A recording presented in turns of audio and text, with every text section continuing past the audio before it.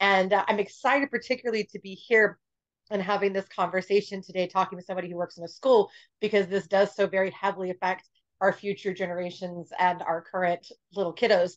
So that's a little bit about me. My background, of course, is in HR and HR consulting, but then also I am neurodivergent myself, and I have four. I have a total of what would medically be defined as 6 to 8 invisible disabilities. 8 if you completely split them out individualities.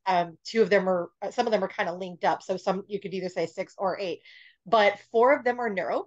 I have a seizure disorder that does change my neural pathways. I have obsessive compulsive disorder, bipolar 1, and a condition called misophonia, which means that certain sounds completely jack up my neural pathways. It can make it hard for me to learn. It can make me agitated, physically uncomfortable. Mm-hmm. And so it's really, and neurodiversity, for anybody listening, is a medically visible and or diagnosable difference in how the brain processes information or stimuli.